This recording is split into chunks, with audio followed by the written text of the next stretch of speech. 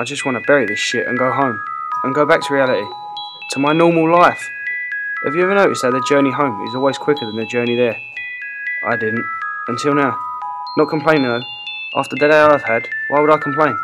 You probably think I'm mad. I think I'm mad to believe that. Never mind, that's not important. I feel like I should be asleep most of the time.